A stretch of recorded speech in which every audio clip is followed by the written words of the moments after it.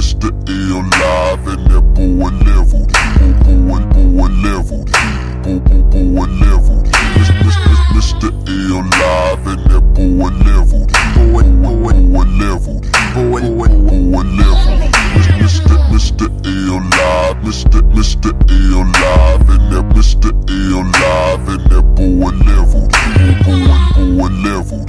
Boy leveled. Mr. L live and that boy leveled. Boy leveled. What's up, people? It's your boy Levelhead back with another Live and Leveled Gamers podcast. My boy Mr. Live is not here on this cast, but we'll get him in on the next one. I have two people with me, familiar people, familiar voices. First of all, I got my boy KBomb20 from Straight Talk. What's up, KBomb? What's up, y'all? How y'all doing? It's about to be a good one. Okay. And we also have the one and only John Shaw. So John Shaw, go ahead and introduce yourself, bro. It's John Shaw, Full Effect Gaming, STFU and Play. Full Effect and STFUandplay.com. Now, anyway, so let's get it in, man. It's been a minute. We haven't done a lot. I haven't done a live and level since pre-E3. And even that video was uploaded a day after E3 started. So I've been slacking. So I thought, hey, I ain't done one in a while. I haven't done live and leveled. I called up Mr. L Live. Right now he having some technical difficulties with his internet, so he couldn't be a part of this one. And I hit up John Shaw, then I hit up my boy K-Bomb, and we showed up. So we're here to make it happen. We're going to try to do at least 45 to an hour. We're going to try to keep it in a comfortable range. I'm tired of doing a 3-hour podcast, people. I do have a life. I'm pretty sure K-Bomb has a life and a wife just like me. And I know John Shaw is in the same boat we all in as well. So we're going to do it. We're going to start off with a topic. First of all, let's talk about what you've been gaming on. So I asked KBomb20 first. Bro, what you been gaming on? I guess for me, I've been gaming on that Destiny beta. I done hopped on that since that release last week. Okay. I've been trying to get my level up, get my game up on that. I've also been getting it in with that MLB The Show on the PS4. Still on that? You still on that show? Still on that, man. I got disappointed. I just lost the first round of playoffs against the Pirates, man. It's been hard. I MVP this year, and I still lost the first round. So I got to go a whole another year before I get back to the playoffs. But that's pretty much what I've been on. Okay. John Shaw, what you been gaming on, bro? Been doing the Destiny beta, some Call of Duty, and then today I've been on Mario Kart trying to get them last 250cc races. Okay. Actually, I'm kind of envious of y'all because y'all both on that Destiny beta. I don't have it, so I can't say I've been playing the beta, but y'all just hit me that I can get on it on the PS3. I might have to jump on there and check that out. I've been gaming on that Mario Kart, but really I've been gaming on his music. I don't know if y'all saw the video, the track I put up about a week ago. That's the one you're gonna do the video to, right? No, that's not the one I'm gonna do the video okay. to. That's my group. That's the group stuff. Okay. But that was my personal album I'm working on alongside the group project. It was called Life. So I sent it to all you guys, and some of y'all gave me some feedback, and all you listening, man, go check out that song. Let me know what you think. Yes, I know it's gospel. I know it's uplifting. That's what your boy do. But go check it out, man. Let me know what you think, man. I'm trying to show my skills. I produced that beat, mixed it, and all that. Everything you hearing is all your boy Levelhead. I wanted to show y'all kind of what I do outside of this podcast and then YouTube, and that's really where my heart is. That's really where my focus is. And this is kind of like a hobby and an outlet, to do, I love gaming as well. So, but anyway, that's what I've been on, man. It's really been tying me up, and but it's a good tying up. I enjoy it. So yeah, that track hot though. I do like that, man. I need to check it out for real. I second that. That beat is dope. Real, check that out, man. I was banged that. I likes it. I got some more stuff, but the video you was talking about, John Shaw, we actually I should have that. We was actually working on that last night, far as talking about the concepts and all that. The dude that's going to shoot it is coming down to my town, man. He doesn't live here. He's about 2 hours up the road. He's going to come down and shoot that. And when we get it all edited and ready to go, I'm going to upload it, and I'm going to see if y'all can guess which one is me. Where he staying? He's staying in the Lou. Okay. So like maybe I know who it was. Yeah, he's staying in the Lou. But anyway, so let's get it in. We dialogue, chopped it up a little bit, so we got back comfortable with each other. It's been a minute since we talked, bro. So, we had to get it back in. So let's get into this, man. John Shaw, I want to start with you. You and HipHopGamer, well, you responded to a video of HipHopGamer that was really intriguing to me.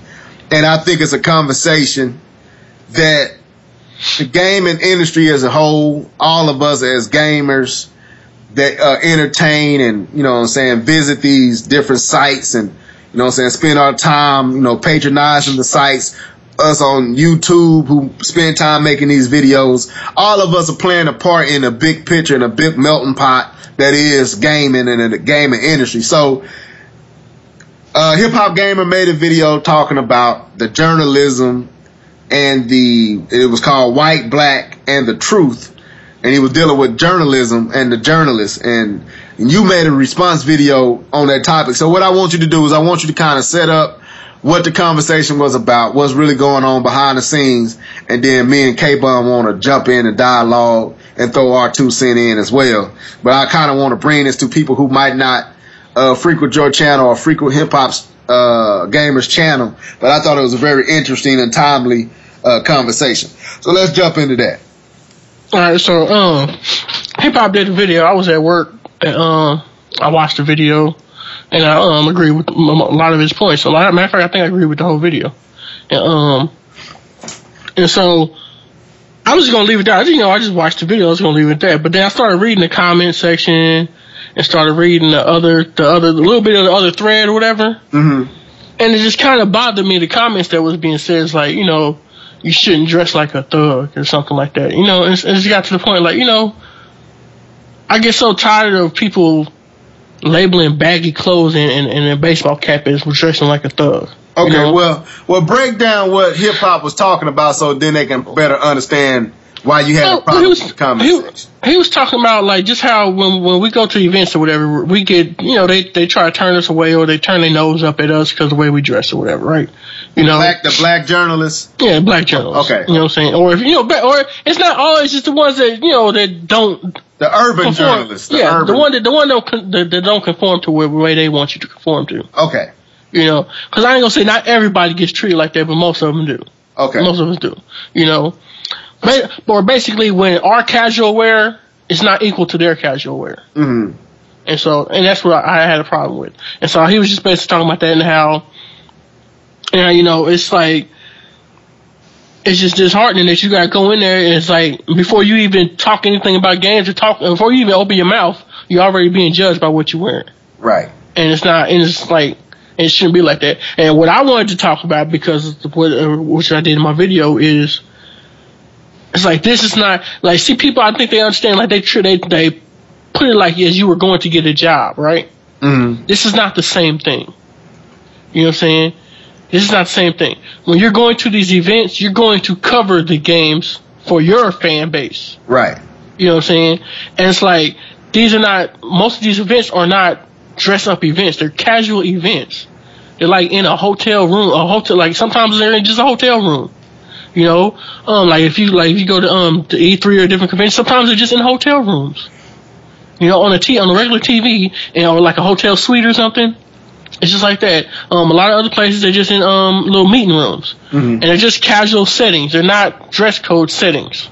So it shouldn't matter what I come to the place in, unless I'm butt naked.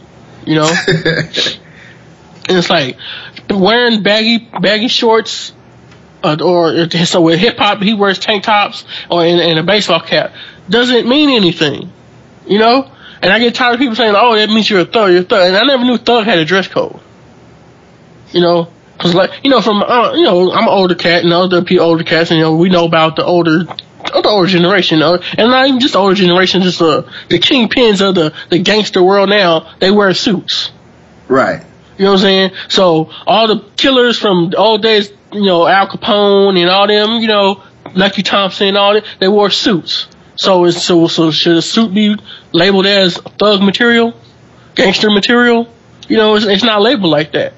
And actually, these characters are celebrated in Hollywood. But it's because they're white. But when we dress a certain way, we already get stereotyped as being thugs and hoodlums and criminals. We wear a hoodie, we're a criminal. It's irritating. Right.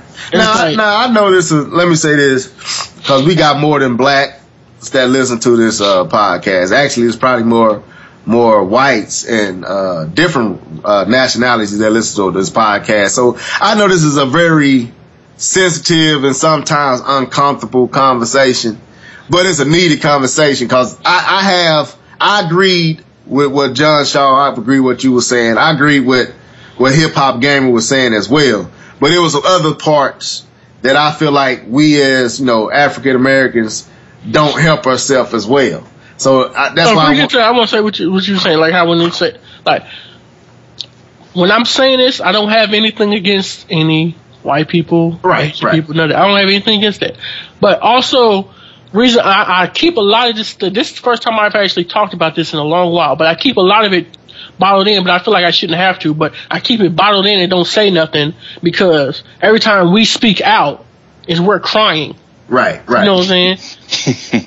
It's like we're crying when we speak out about being treated unfairly or whatever. It's like here's that black guy again. He's talking that stuff. Or you know what I'm saying? It's like no. It's like I didn't ask you for nothing. I just asked you to treat me like you treat anybody else in here. Right. You know what I'm saying? Because like me personally, I had this viewpoint like, I'm gonna come into the room, and if you offer me something, I'll take it. If you don't want to offer me something, then fine, get out of my way. You know what I'm saying? But don't treat me differently than you treat everybody else. I agree. You know what I'm saying? Because my thing is like, I'm gonna get what I want regardless if you're gonna give it to me or not. And so it's like you can either help me or you cannot help me. But I just don't want to be treated differently just because of the color of my skin or because of what I'm wearing. It doesn't mean nothing. And especially when it comes to something that's supposed to be fun. It's video games. I'm not on the Academy Award red carpet or nothing, Right. I'm not at the high society club where everybody's supposed to be wearing tuxedos and I came in a t-shirt and some pants. It's like, it's video games, people. All this shouldn't even be factored in video games. It's like, my other thing I was talking about in the video is like, why is it that when I wear a t-shirt, shorts, and a baseball cap, I'm looked at differently from when this guy comes in with a t-shirt, shorts, and his flip-flop with his crusty toes out, but he's okay. You know what I'm saying? But I get nose turned up at me, but he's okay. You know what I'm saying? That's what I'm saying. That's not fair. It's a double standard. It's obviously a double standard. But let me let KBomb jump in. Based off of a little bit that you have just shared. What's your take on a topic? Because I know this topic ain't uncomfortable. It ain't, But hey, people, we try to be real, and I'm gonna share my thoughts. But I want KBomb to get an opportunity to jump in here. Well, yeah, I'm gonna say my piece, and like you said, Level, a lot of this is not a comfortable topic. We can try to act like this stuff doesn't exist. We can try to act like this is not reality, that everything is, wonderful. And I agree with John Shaw said, is that when we do point out the fact that it's not wonderful, that it's not this perfect world that people want to perceive it to be, we get called out as the people, complaining, crying wolf, or, just trying to make a scene or just trying to make a point, just want to make your voice heard, when it's not the case at all. Wrong is wrong no matter what or who's bringing it to you. That's just because, me as a black man bringing up the fact that I may be looked at wrong just because what I'm wearing, it's still wrong. That's still the point. And what John Shaw was saying, I agree with what he's saying. And the thing is,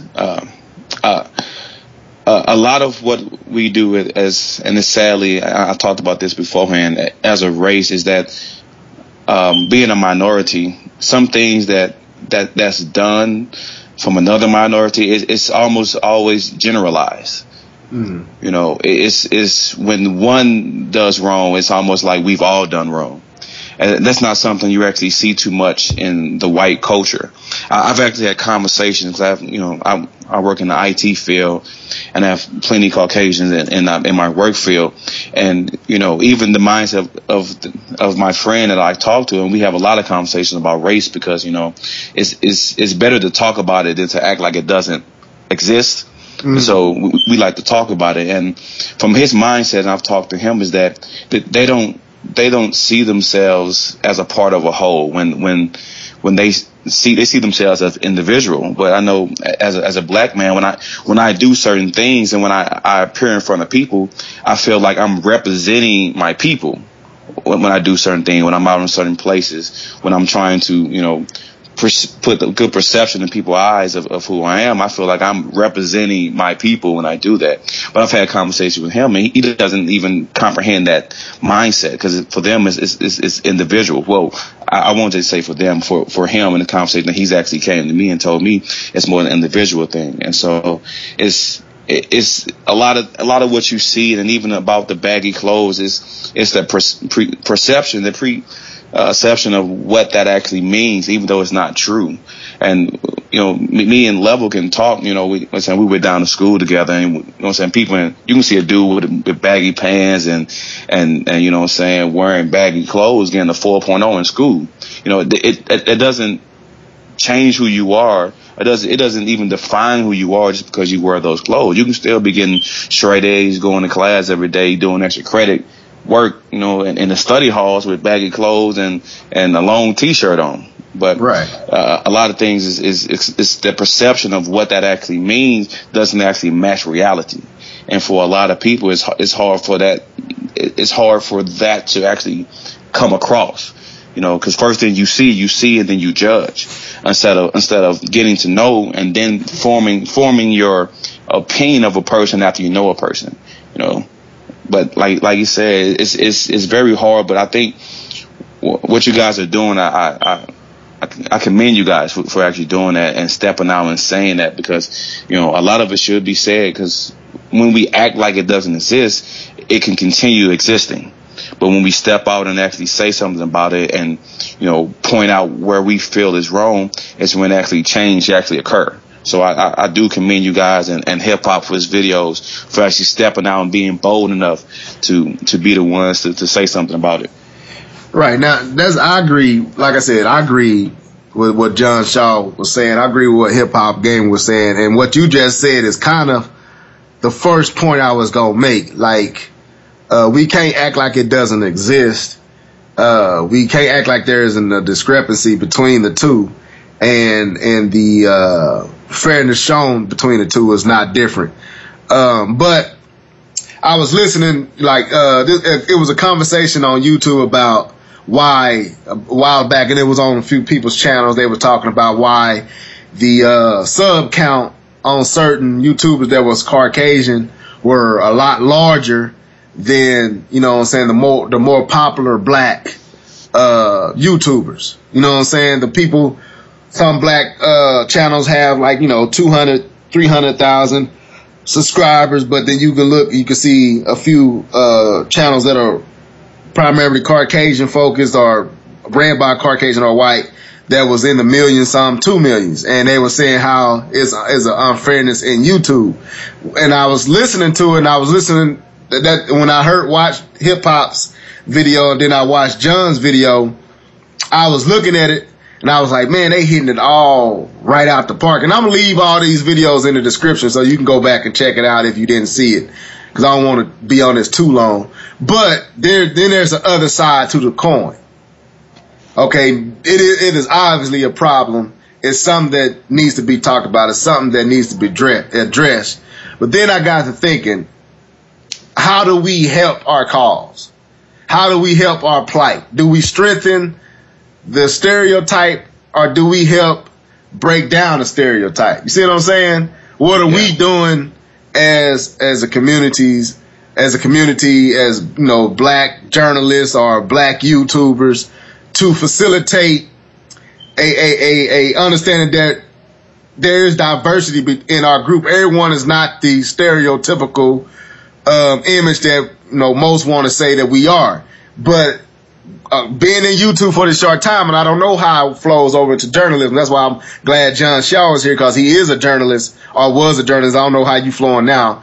Do you still consider yourself a journalist, John? I'm way in the line. Okay, you way in the line, but you know the ruggers, the inside, the back of the scene, how that stuff go on and what goes. So you have hands-on experience of being a black journalist. So you're not talking from a, hands-off point of view. You actually experienced this. Being on YouTube, bro, and KBomb can attest to this, and I'm pretty sure you can too, John. There is not many channels that when you listen to it, like Black, that you can listen to where you don't even have to worry about your kids being in the room. See what I'm saying? And I'm not trying to change. I'm not saying everybody should be like. What I'm saying is I can name several podcasts of our fellow Caucasian brothers that I go on, and you can listen to it with your kids in the room. You ain't gotta tell. I ain't gotta tell my baby to get out of here or put my earphones in my ear because they flam coming across. But I can't hardly name one outside of this one that you can listen to, and so it seems like we ain't within our own self. We're not diverse enough. We don't have enough to show that there's different things out there being offered. It seems like all our stuff is similar. Like in this YouTube community, I just listened to a podcast this morning, dude. You couldn't even get through half the podcast. Dudes just yelling at each other, cussing each other, calling each other bees and all these. I'm like, so it's like, how are we helping our own cause? To answer that question, the reason why you see a lot of that now versus before is because there wasn't a niche for the underground. Okay. And so as far as a lot of black journalists when they felt like going to when underground came about, it was like more where they could feel at home, where they could just talk freely and be themselves, versus having to talk a certain way and hold their tongue. So that's why you see a lot of that. As far as that, it's like the underground of the thing. It's like adult generated. Okay. It's just. But yes, at the same time, yes, we do need to diversify. Another problem is we don't support each other. There you go. That's what you said in the video. Hit on that, man, because you was right on the money. We don't support each other. You know what I'm saying? It's like word. Like I didn't talk about this in the video, but I was with a group of friends or whatever, right? And they know I play games, right? But they don't know they don't actually know that I'm actually was in the industry, And so I'm sitting there trying to tell them about different things that's coming out or whatever, They kind of like playing me to the side, right? Then they go get on the internet and listen to, somebody like IGN or somebody, listen to the white guy talking and say, oh, yeah. I said, I just sat there and told you that. You know what I'm saying? It's like, I just sat there and told you that. So they don't value you because you too familiar. Yeah, they're like, oh, he's white. So I was what's that mean? I was like, what? I don't understand that, He's valid, you know what I'm saying? So when you hear it from him, he's valid, but when you hear it from me, it's like I'm just another dude. Right. And that's another problem. We don't support ourselves. In the same way, it's the same like I'm saying with the female game. It's the same with how it was a big issue for a while about how female gamers were mad about the way they were getting represented in the games, about how they were getting treated on the jobs, and about how there's not enough of them in the industry or whatever. Well, the thing is, and it's the same with black people. We can't ask white people to cover us. Mm-hmm. We can't ask them to portray us in a certain way. We're gonna have to. It's about time we have to go out there and do it ourselves. And it's like if you want it done right, you're gonna have to do it yourself. So that's why I said if more blacks need to get into game journalism. That's why I want more blacks to get into game journalism. There's a lot of y'all that can do it, but y'all already doing it. You just don't know you're doing it. And it's the same with females. You need to get more females in game journalism, and y'all need to support each other. Right. And it's just like I was saying, there's another question when hip hop video was, are there any I guess that's what the whole topic came from, because the topic from NeoGaf was, are there any black game journalists? Yeah, you brought that up, and he said no, but you said it was. Oh, it's a whole bunch, right? And we're not in the forefront. Mm-hmm. But it's a whole bunch of us, you know. And this is a whole bunch that I know, and so I know it's probably a whole bunch that I don't know, you know. And it's like, and there's a lot of black gaming sites. You know, we got the Coalition, we got STFU and Play, we got Gamer Fit Nation, we got the HipHopGamer Show, we got Game Fanatics, we got Console Kings, we got Player Essence, She Attack, there's a whole bunch of them, you know. And I can sit here go on, but I forgot some of them. But I can sit here go on and on and on. And then name different names. It's a lot of us out here, but because we don't support each other, we don't get out there like other people are out there. Right. And that's what I'm saying. We have to support each other. And that's why I said, telling it's like, because it's the community. Because if you want us out in the forefront, because this is what Black Bible was saying in his video, you control that. The community controls that. So if you want to see more black faces, then you have to support more black faces in the industry. You have to support their videos, their writing, their websites, and all that. You have to ask for them, publicly ask for them. You have to do that. Just like you publicly ask for Adam Sessler, or you continually watch an Adam Sessler video, or Jeff Keighley or whatever. You have to do that. You have to support us if you want to see us. Right. You know what I'm saying? Like Malik Forte, he's now part of Nerdist, right? You know what I'm saying? So it's my duty that if I want to continue to see his work, I need to support his work. Now, I'm not just saying to support anybody if you just to be supporting them. If you don't like it, then don't support it.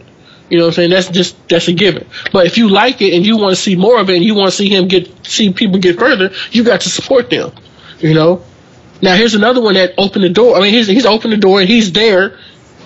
And he's there to the point to where he could actually break out and be at the forefront. You know, HipHopGamer is there, and he could be at the forefront, but he does whatever he does. And I think he's trying to take it to a different level than what everybody else is trying to take it to. Right.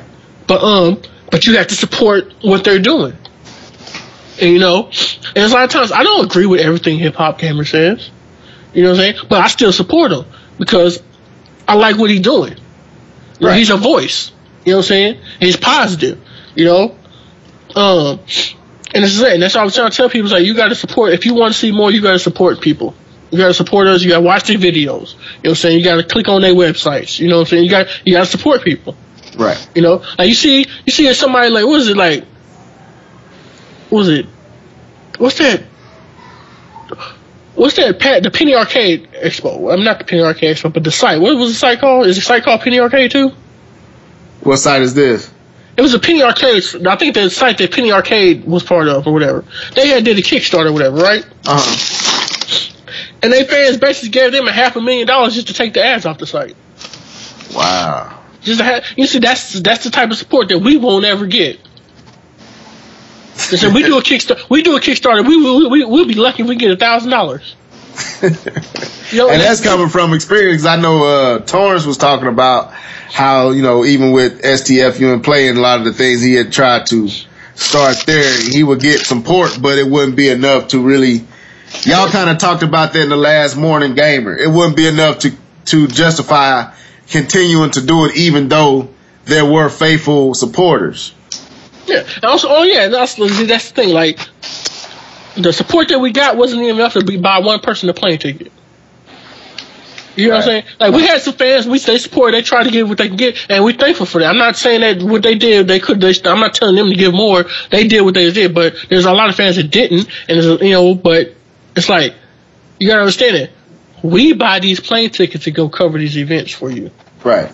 You know what I'm saying? That's where I agree with you. That's what that when you say that, it's like, I was like, you're right. If I'm paying to come here, I'm paying and I'm bringing my equipment, and all you're getting is you getting free coverage from me, even though we make an E3 big, but we gotta pay to come. But y'all get all this coverage because we're gonna put it up on our site, we're gonna put it up on our YouTube channel, and we gonna edit it. You ain't got to pay for none of it. You getting all advertisement, all publicity, but we had to pay to, because we want to see, the games first and firsthand and get to touch them. We paying for that experience, but you getting all free advertisement from what we're doing. And then want to turn your nose up because I'm coming in shorts and no, don't. Like I said, if you want to pay me, I will gladly come to your event in a shirt and tie. Right. And what I was alluding to really wasn't, when I said what are we doing to help, it wasn't on that. It was more like when I look at this YouTube community, especially the black channels that I follow, and I would say about 80 to 90% of them, I'm just telling you, dude, it's like we really need to mature in our approach to what we doing. When I look at, even down to our sites, we need to mature in our approach. We need to get more professional. If we really want to entertain and rival a IGN or rival some of these sites, we gonna have to match them in what they're doing and what they're presenting, and why is what they're presenting so much more accepted than many other black sites and what they're presenting, even though the information is the same. Maybe it's the way in which it is being presented that IGN might have their hands up. It's like, I like in my town it's a small Kmart and then there's Walmart. I go to Kmart for convenience because it's close, but if I had a choice, I go to Walmart. But I had to drive a little farther because what they're presenting in the presentation is that much better, even though I could probably get the same stuff at Kmart. I was going to speak to that. I wanted to say something about that. Oh, go ahead. Kind of, and that's kind of the point I wanted to bring at. I know when I'm about to say may sound bad, but just listen to it. The way to get it, like some of these websites, I'm not speaking to all because I don't know all the websites that John Shaw just said, but I'm just speaking on behalf of just black culture. The way to make yourself bigger, or the way to get more, it's going to sound really bad, but not to be so black. And what I mean by that, I'm going to go ahead and finish what I mean by that, is even if you look at, I'll take the music industry, you look at the biggest music stars, it's the ones that are more pop than the ones that are more hardcore. You know what I'm saying? The ones that's more, grimy. The ones that sell the most and make the most money, you know what I'm saying? I'll take one person who started off grimy and not even gets most success is when he, you know what I'm saying, kind of more pop than anything is 50 Cent. It used to be grimy and hardcore and Ice Cube I heard making Are We There Yet movies, you know what I'm saying? He making millions of dollars. So I'm not saying be a sellout. That's not what I mean by that. What I mean by that when I say about being black is being more universal, not to pinpoint yourself down a hole so that the only people that's going to like your content is a certain genre, is a certain type of people. Because once you limit the amount of people that's actually going to like your content, you limit the amount of people that's actually going to want to come to your site. So what I'm saying is it just being more universal. What you're still being you, still giving what you want to do and doing what you want to do, but not to pinhole yourself into being so strict and so niche that there's only a subset of people that wants or that even pertains to. You leave yourself open enough with the content and the stuff that you display, even the stuff you talk about. You know what I'm saying? You leave yourself open enough that anybody feels comfortable or even wants to come to your site and check out your information to even listen to you talk. So I know it sounded bad, but I just want to make sure I explain what I meant by that. I understand what you mean, and I agree with you. But at the same time, there are a lot of the sites that I named, you would never know that they were black. Right, like Player Essence. Like if I was to use an example of if I was to jump behind and put my money, like to me, STFU and Play was diverse. I might have with a different name, but the content we've been there. the content is diverse. Is to me is up there. PlayerEssence.com, dude. I had to give it to Furious Francis. His stuff is legit, and he's slowly creeping into gaining attention and notoriety, and people starting to take note, because when you go there, you're not getting it. I kind of use how Dave Chappelle had that segment that skit where he called "Keeping It Real." What should I do, or should I keep it real? Should I just stick to the prototypical black, what people think blacks are? Right. And and what Player Essence do to me, he don't rob you or he black, but at the same time, if I was just to hear him, all I get is this is a hardcore gamer.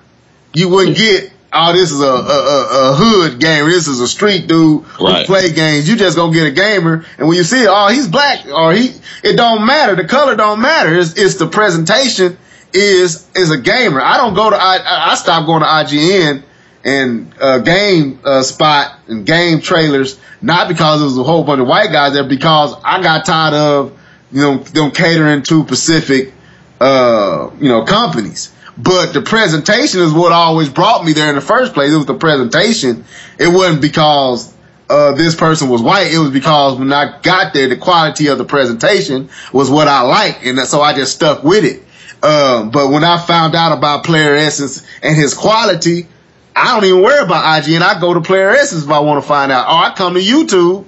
I go see what John talking about. I go see, what the show is talking about. And some of these other guys on YouTube give me more of my information, but their presentation is very good. See what I'm saying? Yeah. But some of these cats are good. I won't name no names, but there's one cat on YouTube that I think can be big time.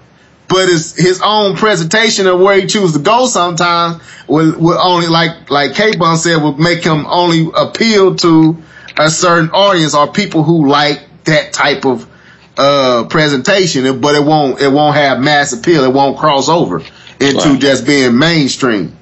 Right. So that was my concern. So I was like, that's why I said this conversation is good, because it opens the door to talk about not only the plight of the black journalists, but the problems that we kind of inflict ourselves with. See what I'm saying? Yeah, I see exactly what you're saying. See, there's also those types that fit that category that you're talking about. But they only reach a plateau, and none of them's ever gotten past that plateau. So they hit a glass ceiling. So that's what I'm saying. That's why you would know that. I don't know that. So go ahead. They hit that glass ceiling, and it's never been above that. You know what I'm saying?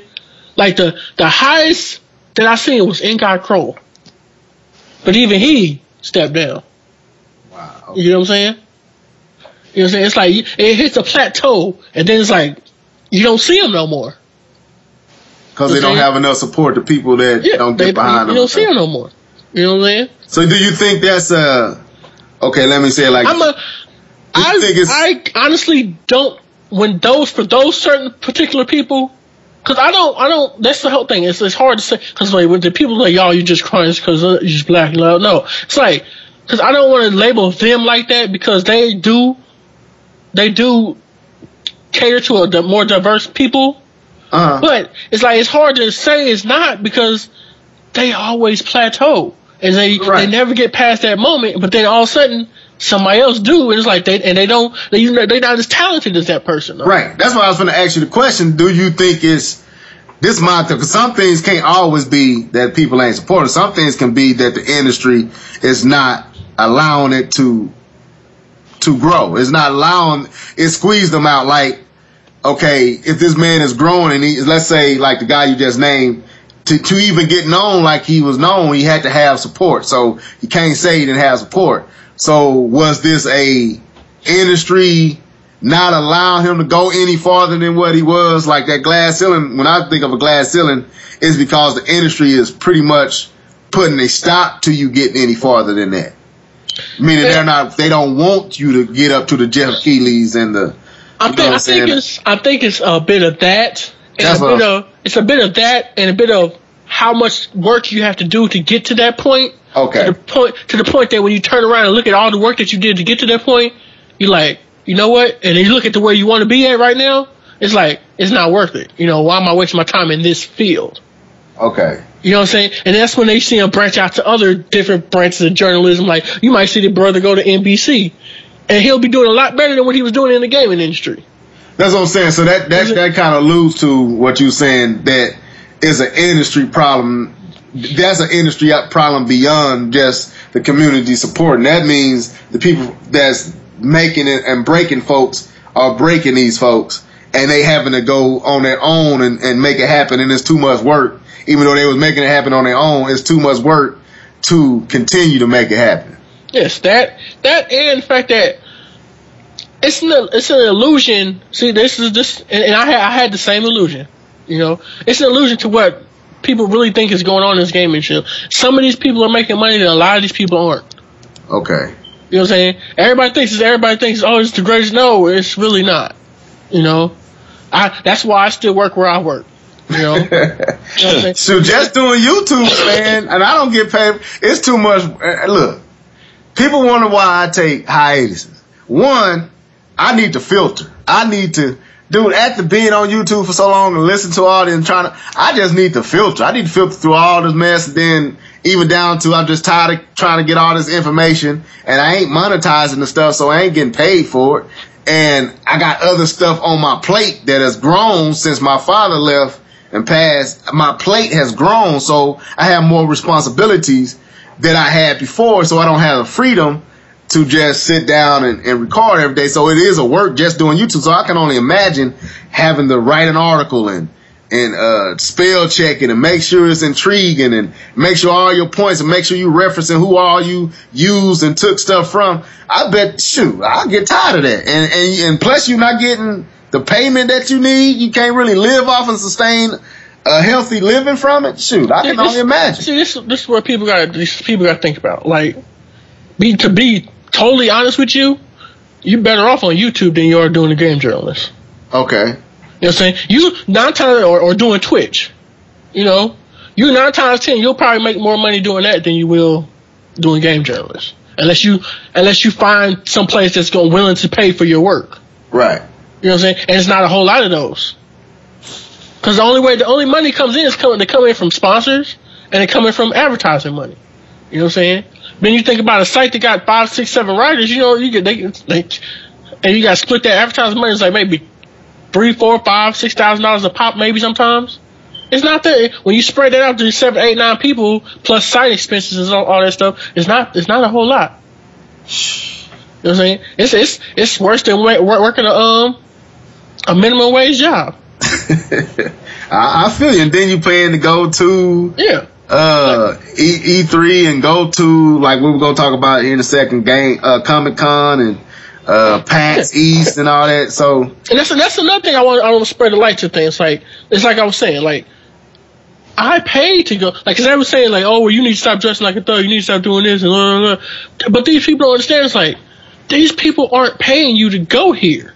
Right. You know what I'm saying? We buy the plane tickets, the hotel thing, and the paying the expenses and the food and expenses to get to the places, to come to inside this building, to either A, get an interview with you, or B, play your game so we can write about your game or make a video about your game, basically giving you free advertisement. You have no right to tell me what to wear.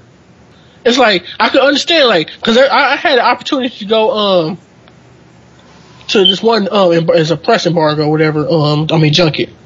And they were going to fly me out there. But at the time, they sent it to me, but at the time I wasn't working for the bid bag.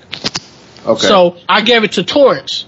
I sent them an email to Torrance because Torrance was still doing the bid bag. I had separated and started doing my own thing.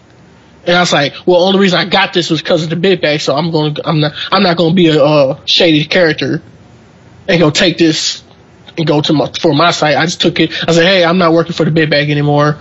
Here's EIC over here. Let him do that.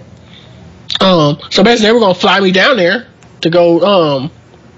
He had a race car game, whatever that was coming out, and we were supposed to get flew down and go see that. You know? Now they would at that thing. I would have probably dressed up for that because one, they're paying for me to go. Right. You know what I'm saying? That's a difference. And that's why I think these gamers, they don't understand what's going on in this industry, and they treat it like this is like you going to the everyday job, going to an interview for a job. It's not the same thing. You know what I'm saying? Actually, what we're doing is a service to them, not them. They're not servicing us. You know what I'm saying? The video game industry is not servicing us. We're servicing them. We're the ones putting their games out there. We're the ones talking to the games, and our fans are the ones getting the input and saying, "Oh, okay, well, so and so likes this game, so let me go try this game out." Right. You know, and I think most of the gaming community, they don't understand that. So that's when I saw those comments, I had to make the video. I was like, I don't think you understand. It's like, no, I shouldn't even be judged like that, period. Especially when it's a casual event and you're wearing casual, I'm wearing casual. This is just what I like to wear. So your cat, you're right. What I'm gonna do is I'm gonna do this, man. All the listeners, I'm gonna make sure to have HipHopGamer's video and John Shaw's video, and I'm pretty sure there was other ones, but I don't know of those. In the description, I want you to go back and familiarize yourself with those videos and see what the points was and what they was talking about, and maybe we can table this discussion and maybe get a hip hop or get some other people on here that are kind of sensitive to this topic and kind of go into an even broader discussion on it. Maybe totally isolate that topic and deal with it on one live and level. Cause, you know, it's just a very, to me, good conversation. So, but I don't want to stay on it the whole time, but I enjoyed it. That's why I'm trying to let you know, John. I enjoyed the video. I thought it was timely. I thought what you were saying was making all the sense in the world, and what HipHopGamer was saying was making all the sense in the world. I think it's a conversation that the black community and gaming in general, the black community in gaming and gaming in general needs to have, because there are some lessons we can learn to improve our image and how we're viewed, and there's lessons that others who try to typecast us need to learn to take those typecasts off, what you was alluding to. But let's move on. NPD numbers came out, and it's some interesting things going on. First of all, June was big. June was a big month for gaming. All the newer systems except for the Vita. Sorry, Sony fans, KBomb20. I'm just being real, man. I ain't trying to throw no salt in anything. It's all good. But the Vita the Vita is not doing well. But outside of that, the numbers are in, and there was some interesting stuff. So let's break down the numbers, and then I want to get y'all take, and we can move on from this. So the PlayStation 4, of course, was the #1 selling piece of hardware in June, selling, I'm thinking it's saying, I wrote down 259,000 units, somewhere around there. If I'm wrong, correct me in the comment section. The Xbox One finally started selling, I guess. You know, it sold 195 in that range, 1,000 units. The 3DS sold 152,000 units, and the Wii U sold 140,000 units. Now, for the Xbox 360, the Wii U, and even the 3DS, the Xbox, not the Xbox 360, but the Xbox One, they sales doubled, and the Wii U sales jumped by 200%, and the 3DS sales jumped by 55%. So, and I'll start with John since I started with KBomb on one. So, John, I'm gonna ask you this, man. So, what's your take? What does this say to you? Nothing.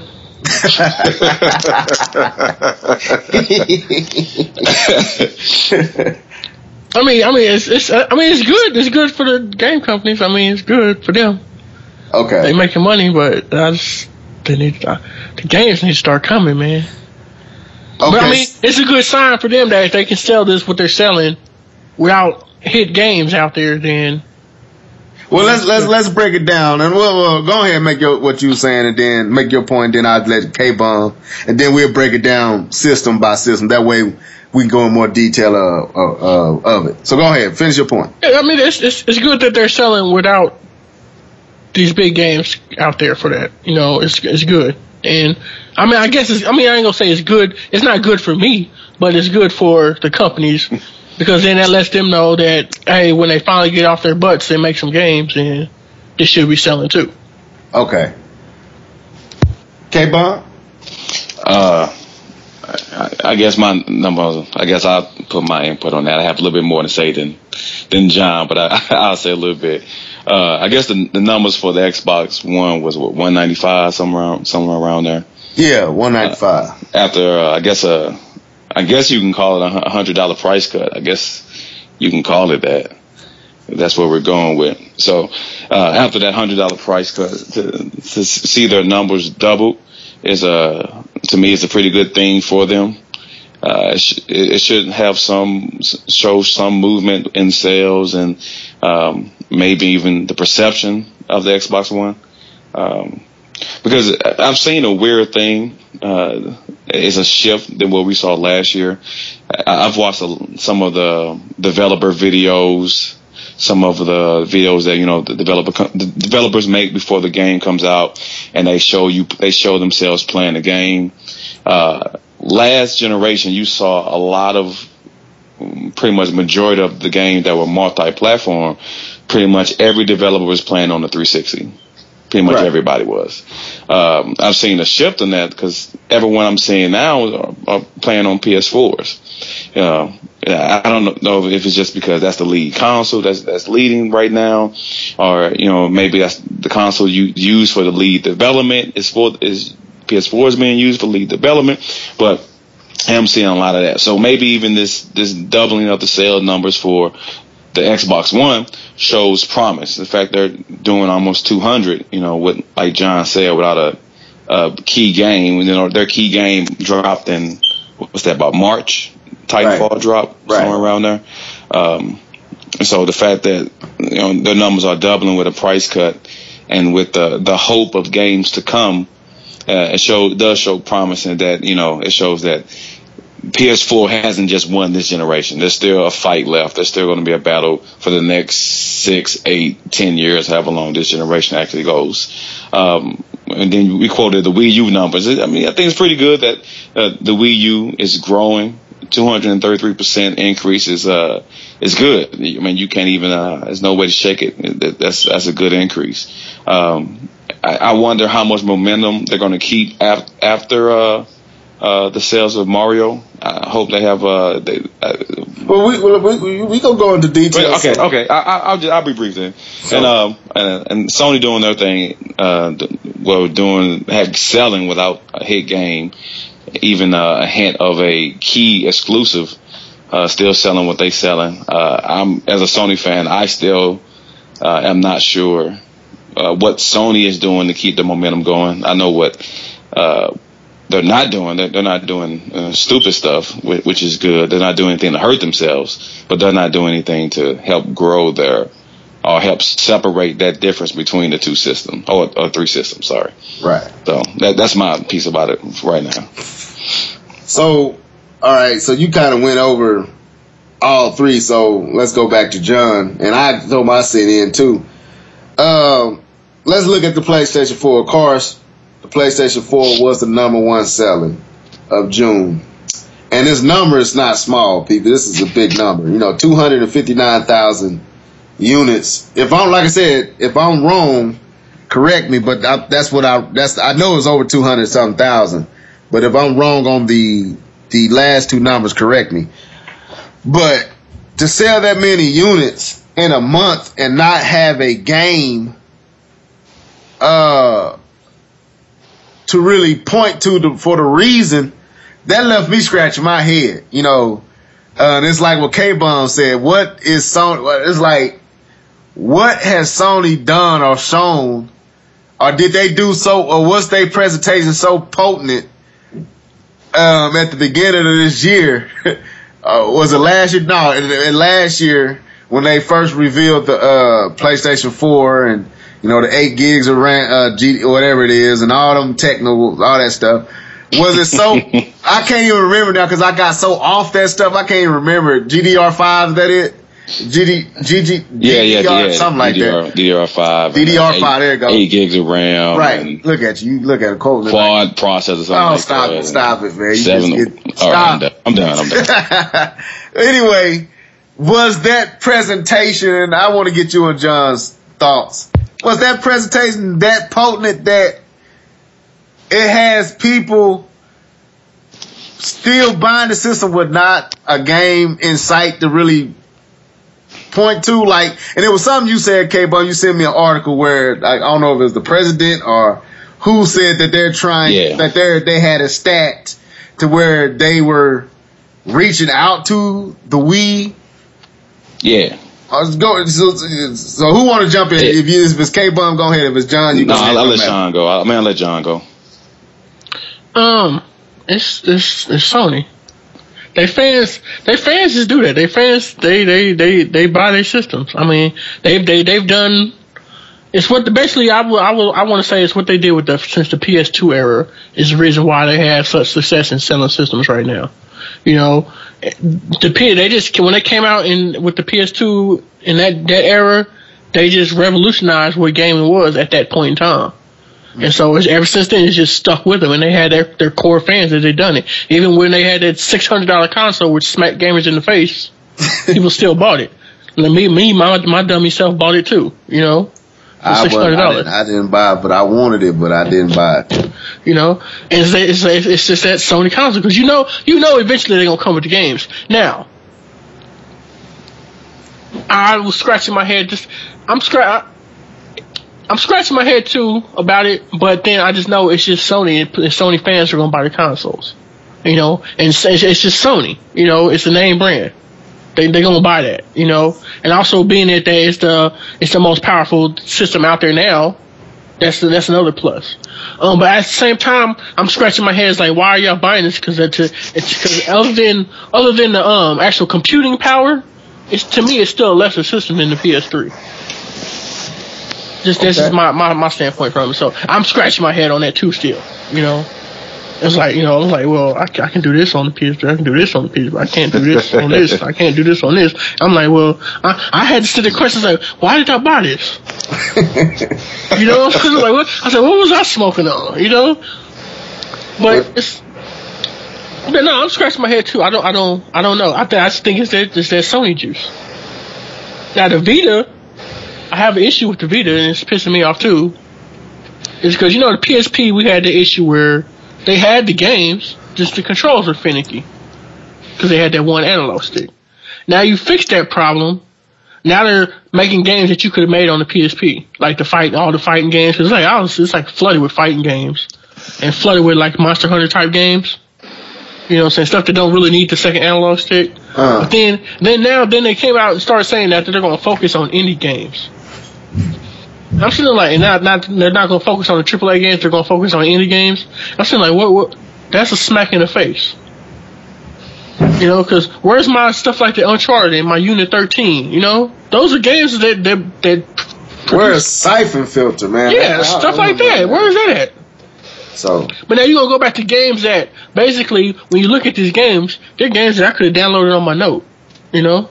You know? I could have downloaded this on my Note 3 or my iPhone, you know? It's like, I'm not getting what they're doing. Right. They have this powerful system and they're not utilizing it.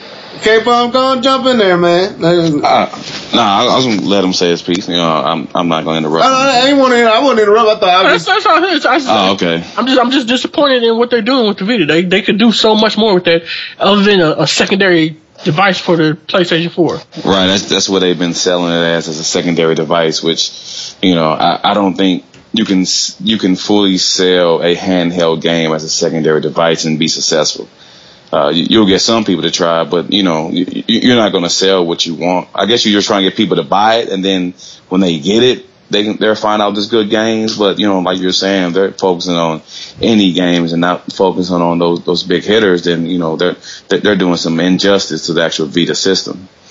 And to your point of the PS4, you know, I do think that there's a difference. I mean, I don't think it's the Sony fans that's keeping the PS4 ahead of everybody, because you know those Sony fans couldn't do the same, couldn't keep the PS3 up in front of everybody. And so I don't think it's just the Sony fan. I think to level said, I do think a piece of that conversation that they had is still ringing with some of the people making decisions of buying a PS4. But decision wasn't the numbers. It wasn't the 8 gigabit of RAM or the processor speed. I think their main focus of just saying, hey, we're going to give the developers a system that they can use to make the best games ever We've given them everything they wanted to make games. I think that conversation, the fact that they focus on games more than anything, is maybe the driving force behind the lead sale, and the fact that, you know, their competitors at that point were saying, hey, we know better than you guys know, and you guys being the fans, than you guys, and we're going to tell you what you're going to want your next gen system, and you're going to want all this and all this. And then they retracted everything they said, but, you know, a lot of people had kind of made decisions and kind of turned their back on the previous system. So I don't think it's just the Sony fans that's keeping the PS4 ahead of everybody. I think it's actually some people who are leaving their previous system of choice, which could have been the Wii, which could have been the 360, which could have been their number one system of last generation, and are actually moving towards the PS4 being their number one system of choice. I think that's maybe more of the movement and why the PS4 is outselling, because if we're just looking at exclusive content, there really isn't, as of right now, no PS4 game that's making you, that's coming forward, that's like, wow, this is so different than anything else I can get on any other system. I mean, right. The other game, The Order, I mean, it looks cool. I mean, but it looks like a shooter, third-person shooter. I mean, it doesn't look like anything great like the first Uncharted did. You know what I'm saying? How they kind of changed the whole adventure action genre. You know, it kind of changed it and flipped it on its head. So I don't really see anything in common, but I think, you know, they made some good decisions, and they haven't shot themselves in the foot yet. I think that's the biggest thing. They've gone the furthest without making a mistake. I agree with you, KBomb. I think it is a combination of, there's a lot of Xbox 360 and Wii owners that have that, you know, and I'm not talking about that casual market. I'm talking about hardcore fans who have, or not, I won't even say hardcore fans, but core fans. Yeah. Not hardcore fans, but core fans that have left the Wii and didn't see themselves buying into the Wii U. And then you got a lot of those PlayStation 2 fans who ran with the 360 and jumping back to the PlayStation 4. So that's what I see happen. But go ahead and jump in.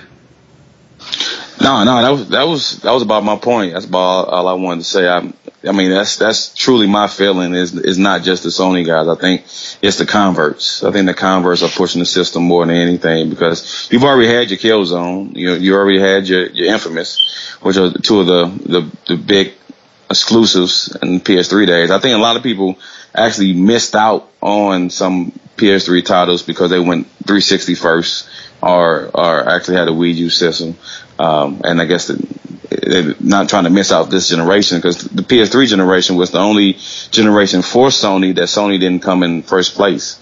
So I don't know what that's going to happen for the rest of the lifespan of the PS4, because the PS2, like I said, was so different. The games on there were so different than anything else that was going on at that point in time. So the fact that PS4 games aren't as different as you can get on other consoles, I don't know if that's going to keep, if the momentum is going to stay. That's the thing. They have momentum now, but if they don't come out with games that's going to change, that's going to turn heads, the momentum, like you see already with Xbox creeping up, and even the Wii U coming up with Mario Kart, you know what I'm saying, that momentum can quickly change. Right. Well, I had to stop talking because somebody was talking to me. That's why I said go and jump in. No but problem. The second point I was gonna make was, I think Sony is good at saying what they know people want to hear, even if what they're saying ain't necessarily the whole truth, but they say it anyway. And I believe it's effective here in America, because America wants you to lie to them, or I won't even say to lie to them. But Americans, and y'all know I'm not lying. Look at Japan. The PlayStation 4 is not selling in Japan, but over here it's selling like hotcakes. You know, it's selling, and it's killing over here. And like you just said, KBomb, there's really no game. Okay, Infamous came out February. Was it February or March? Yeah, something like that. So Infamous has been out, and Infamous ain't a system mover. So but this system has been selling like crazy, and there's really nothing to point to justify we're crack addicts. Right. And it's like, so what's going on? So it gotta be, I don't know. So anyway, we can move from PlayStation 4 because we getting close to where our cushion is. I don't want to go too far past an hour. Xbox One, $195. John Shaw. I'm disappointed in them. Okay, go ahead. Really? Yep, I'm disappointed in them because now you have the Kinect, and what the Kinect could have did. Now you had the Kinect in every system now, right? So when one of these developers, when they finally decided that they wanted to actually utilize that and do something new with it, they have the opportunity to know that every single console has that piece of hardware in there. Versus now you're segregating your market. Some people are going to have it, some people aren't. So now you don't have that motivation to do it. It was just like the same way when they had the hard drive. You know, some people had the bigger hard drive, some people didn't. You know, and that Halo that came out, they had that mandatory install. Or if you only had that 4 gigabyte console, you was kind of I changed words. I can like curse again. I heard you. You just kind of up the creek without a paddle. You know what I'm saying? It's like that. You can't segregate the console thing like that. It's like, and for my thing is like you should just took the Kinect and made it what it is. You know, if you wanted to drop the price, then just drop the price. You know, right? Don't take. I just feel like you just messed it up now because now the Kinect won't be nothing. Right. You pretty much gave up on what you was. It seemed like you giving up on your piece of hardware. Yeah, you're giving up on it, and now for a developer that wants to actually make a game for it, it's like that much harder. Yeah, it's that much harder because now they have to take into consideration, like, well, how many actual people out here have the Kinect versus how many people had the console without the Kinect. Right. And it's like, dang, well, let's just scrap the Kinect and let's just make this game, you know. And we'll just half butt the Kinect and make it a secondary option in case somebody wants to do it, and versus letting that be the focus. Yeah, I think they should have took because either way it go, and I'm gonna let you jump in, K-Bomb. Either way it go, Microsoft is taking a hit, taking the Kinect out the box and dropping the price at $399 is no different than leaving the Kinect in the box and dropping the price at $399 because either way it go, the Kinect ain't selling. See what I'm saying? Yeah. So why not just take the initial hit, leave the Kinect in the box, even though I want the Kinectless, the Kinectless box. That would be motivation for me to buy because I don't want the Kinect. I still don't want the Kinect in my house. That's just me. But it seemed like if they would make it not to where you have to have the Kinect on, if they would have changed that where you can disconnect the Kinect. See, the thing with that is, people blew that thing up. So, oh my God, they went to such Secret Service crap with that. They went to a whole other level. I bought it, bro. I bought it, man. They went through a whole other. It's not even like that at all. Okay. It's like having it's the same thing as having your PS4 in standby. You know what I'm saying? It's all it is just in standby. So the voice is there. So when it hears that certain voice command, like say Xbox on, it'll turn your system on. That's what it is. It's not, the camera's not on. Big brother's watching you. You know what I'm saying? That's just, so like, I would tell people, like, if y'all worry about that, then y'all need to get ready. Y'all better go back to them flip phones then. Right. You're right. You know what I'm saying? It was just, and I did a video on it. It was just the fact that they said it themselves. Whether if they would have just left. When they said it was on, when they said the Kinect is on, people was thinking it was the camera. It's not the camera. It's the voice activation part of it is on. And it has to be on to turn it on. They did a horrible job of explaining this. You know, they blotched the explaining and the presenting of that system. But because I love that feature, I like coming downstairs coming in from work, I'll say Xbox on, and I go to the toilet or something, and the Xbox is loading up. You know what I'm saying? I get through this bathroom, wash my hands. I go walk in front of the TV. Oh, it says hi, John. You know what I'm saying? Log me in. See, you know what I'm saying? This is what messed me up. I'm gonna tell you. I'm gonna be honest. I'm gonna be straight transparent. I was, the Xbox on, Xbox off, the voice recognition stuff was cool to me. I think that's cool. It was when they said, man, we can read your heartbeat. and we could detect, and we could tell who when somebody else came in a room, and we know who they are. I'm like, wait a minute, bro, that's a little bit too. The only reason they know is because when you set it up, you gotta put your face there, right? Right. And PlayStation has this feature. See, this is the thing that people don't even say nothing. The PlayStation camera does the exact same thing, but nobody talks about it. You know what I'm saying? Right. But that's because PlayStation camera was option. You know. Yeah. You put your face in there. You set it all up and stuff, right? Yeah. And you set it all up and stuff, so it remembers your face. So this is after you turn it on. After you turn the system on, if it sees your face, it will automatically log you in. You know what I'm saying? It will log you in to your profile. So let's say if I have everybody in my family's house and their faces in my profile thing, if their faces for the individual profile. So like my son came down, he's walked in front of the TV. It will log him into his thing. Right. That's crazy to me, man. I mean, but it's tight. Gone. They can keep the connect, but but I'm still like now. But with that $3.99 SKU, I'm thinking about, and I've been telling my boy KBomb for a minute, man. I gotta do my video first. I won't say nothing. I'm leave that alone. Yeah, anyway, leave it alone. Leave it alone. We gonna skip over the 3DS because the 3DS been doing this thing pretty much since the initial dawn of time. It went through a woe, but it came out. But the 3DS is doing good and everything. Yeah, it's gonna do its thing. Let's jump to the Wii U, and then we're gonna move on. Then we're gonna try to close it out.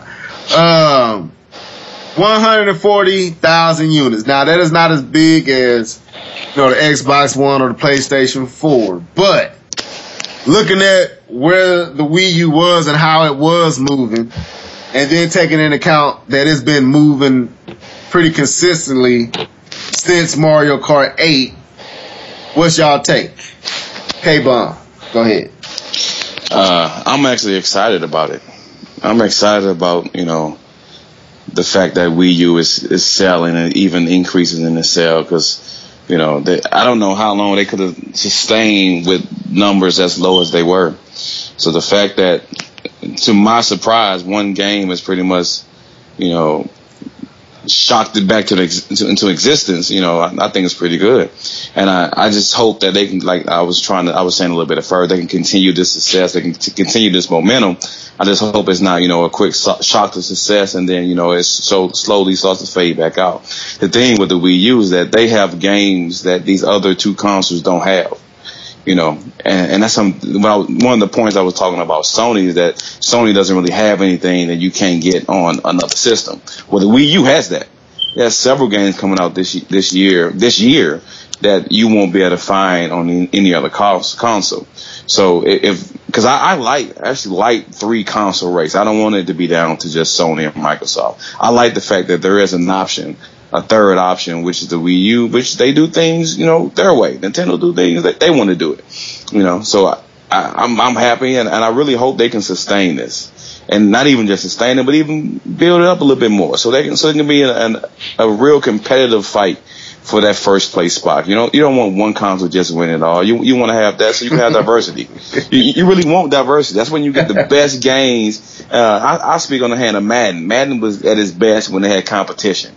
When you lose that competition, you can slack back because you're the only person in the game. Right, you don't there's no real need to innovate when it's just you. But when there's somebody breathing down your back the entire console generation, you're gonna get that innovation that you really need to make people say, wow, how did they think of that? And that's because of competition. Competition made them do those things and make those changes. So I hope this is a trend that we're going to see from the Wii U, that they actually start to build this momentum and continue with it. That's my say. John, go ahead, John. Yeah, I think it's good if they can continue the momentum. I feel like they will, but there's this little window of time that's bothering me. But here I'm gonna go explain myself. Like they got the Mario Kart right now, right? And they should hold them off till September. Was it September 26th? Is when Hyrule Warriors come out, Right. And then in October you got Bayonetta 2. You know what I'm saying? Then in November you got Sonic Boom. You know what I'm saying? Then in December, you got Watch Dogs finally coming out for that console. Finally. You know what I'm saying? Then you got Captain Toad in December, too. And then you got Smash Bros. In December. Actually, they said that there's a rumor leak that Smash Bros. Is coming on the 21st of November. I don't know if that's true, but... Hey, if they do that, then that's even better. Right. But basically, if they can keep this momentum up through that whole holiday season, all the way through January, it's great. But I have to say, when I'm looking at these next games, it's saying everything's not coming back out to the next December. Ooh. Okay, You know what I got you. Go ahead. Go. So you got Mario. That's why I wish Red Knight was here. He'd jump into this. Mario Maker not coming out to December 2015.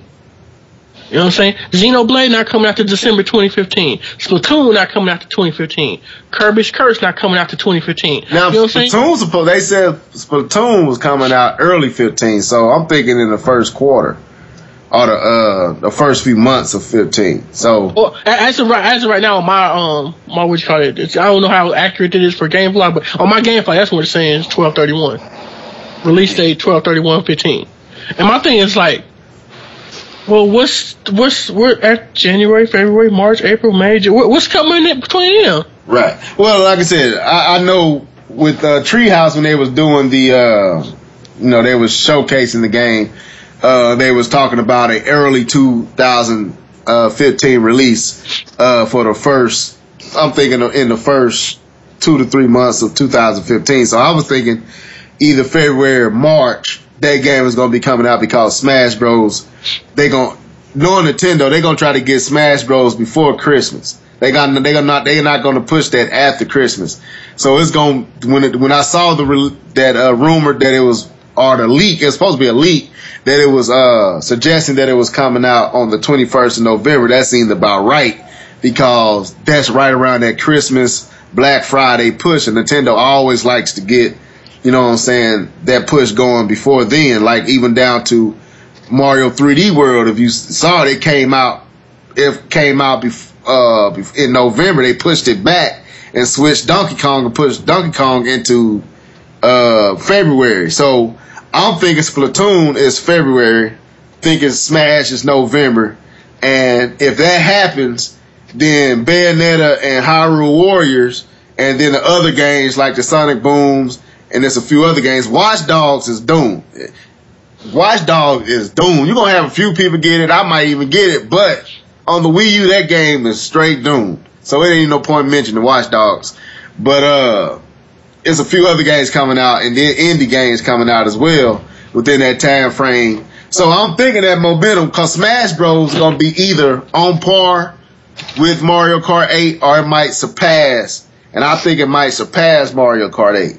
Because it's bigger Smash Bro fans than it is Mario Kart 8 fans, but Mario Kart 8 seems to be the more casual, friendly game of the two. So I see them continuing it. Man, they continue it through this holiday season. Right. Now, right. 2015 is up in the air. What are they doing for the rest of the year? Because like some of these games, some of these games saying they're not coming back out till the next Christmas. Well, like I said, I don't know about it. I don't know if the site that you got didn't get a date, so they just saying. Like Devil's Third is still to be announced, but I thought they said this fall though. Right, because I'm thinking. I know Splatoon was said early 2015. X. I was thinking it was gonna be before the next E3. I'm thinking X gonna come out before the next E3. So. I don't know, man. And I'm thinking maybe Nintendo thinks that they're gonna make this big push through this holiday season, and then maybe some third-party developers, come back. But possibly, but they're gonna have to do something because they can't just go the whole year again. They can't have them long stints of no games. Nintendo can't now. Sony and Microsoft can, but Nintendo can't. That makes me scratch my head too. But anyway, let's get off that. We're going to get to our last topic, then we're going to close out. Y'all brought up Destiny, the beta, and both of you guys had the opportunity to play it. Hit on that a little bit, then we're going to, sign out. I guess I'll go ahead and go first on that. I did get a chance to play Destiny in the alpha when it came out during E3, and I got a chance to get some game time in during the beta, which is out right now, which is Friday the 25th until Sunday. And I like it. It actually being part of the beta kind of put this game on my radar. And actually, not only did it put it on my radar, it put it on my must-have list. So I'll say that by saying I don't play too many MMOs or even RPGs. I'm kind of not a big fan of RPGs, but the games that I did play that were RPG-like was Mass Effect. So the whole sci-fi, futuristic, kind of feel kind of really speaks to me. I really do like that. And the fact that Destiny is kind of like that, but they've done something in this game that I haven't really seen in other games, and it's the fact that you can be in one map doing your own mission that you're instructed to do, and you can run across 2, 3, 4 other players doing a totally different mission. And, you can run across those guys, and then something happens. There's a big ship comes and drops down, a community event that everybody in that area actually helps out and finish, and you guys can beat this particular level together. And then after that, you shake hands, say goodbye, do a little dance, and then you continue on doing your little mission. They go their totally different way. I know for me that first experience actually doing that, and that being single player, the fact that you're not actually single anymore, I've actually started to see that more in a lot of games. The new Need for Speed game was kind of like that, where in your single player game, you can be playing your little mode, a racer or a policeman, and you can come across somebody else playing their own single player. I'm actually starting to see that. You're starting to see that a lot more in games in the next generation, and I like it. I like it. It actually made me. It's something different that you didn't get last generation, or you didn't get that much. And so not only did the beta put this game on my radar, put it on my must-have list. And so for anyone out there still trying to get access, I don't know if it's open. It may be open. There may be beta keys being thrown all over the place. So check it out. But for me, Destiny seems like a hot game. I still want to see what they're going to do with the whole MMO features or RPG features, but from what I've played so far and how I see the game progressing, it seems like it can be a very, very deep game, and not even including the not just the co-op, but the competitive mode. They have a whole competitive mode that I haven't really tried because I've been too busy into the story mode. Okay, John. Yeah, basically everything he said. At first, I wasn't. I was still clueless. I just didn't get the hype about the game from just the trailers. Everybody was, and at the E3 conferences and stuff, everybody was so hyped. Especially Torrance. Torrance was like, "Oh my god, I can't wait for Destiny." I was like, I don't get it. I just don't get it. Cause we were sitting there at the I think it was the Sony conference where they showed it, and they had all the people come out on stage and play it. I was just sitting there like, I was looking, I was like, I don't get it. Cause I don't get what's so great about it. It's like, cause they was just like, oh. So then I played it. I played it. I was like that at first, and then when I started seeing it, like how you said, you see the other people coming into your game and stuff. It's like, I was like, yeah, okay, this is it right here. I'm saying, then I like the little, like you said, the different events that could pop up. It was the one event popped up, but I died, and so I didn't get to go back to it. And it was something you had to chase some dude with this flag or whatever. Oh, okay. I ain't did that one yet. It was something to do with a flag or whatever. You had to chase him down. You had to kill him or something. And he was on a high level or whatever. But I died. I guess it went away from me or something. I don't know. But I couldn't see him again.